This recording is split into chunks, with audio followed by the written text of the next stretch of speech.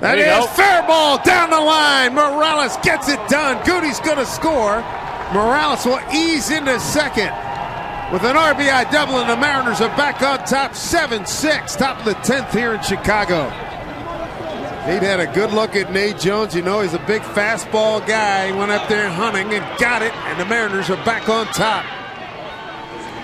Second RBI tonight for Kendrys.